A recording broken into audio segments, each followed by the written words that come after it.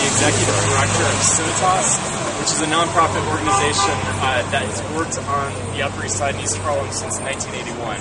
So this is actually our 30th anniversary, so we're really glad that you all can be here to help us celebrate our big anniversary. And so CIVITAS, if you're not familiar with us, works on multiple types of projects on the Upper East Side in East Harlem. Our primary focus is land use and zoning, streetscape quality, environmental quality, and transportation advocacy. And so today I'm going to be discussing the results of multiple citizen and organizational efforts of many people. Now, I wish CIVITAS had been at the helm of many of these things, but we can only do so much. So what we'll be talking about is multiple initiatives that have been underway in this neighborhood for really 150 years, going back to the origins of Central Park, and how that has resulted in what we see today and the built environment and the landscape. And so, just look at my notes. I'm not a professional tour guide, so you'll just have to bear with me.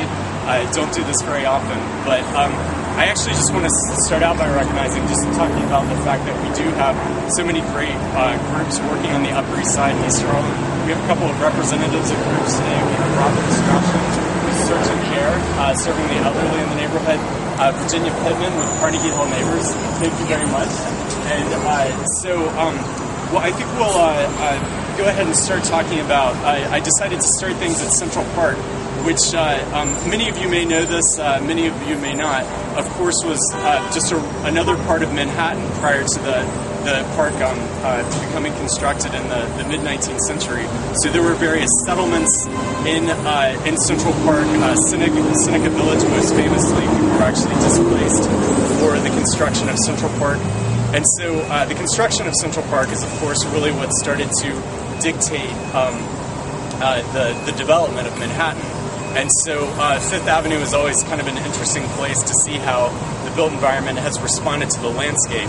So, of course, Central Park does not really reflect what was, what was created before this was settled by European settlers. Of course, every square inch of Central Park was very much designed by Olmsted, Calvert Vaux, and other designers. So it's a quote-unquote natural landscape, but was very much manipulated.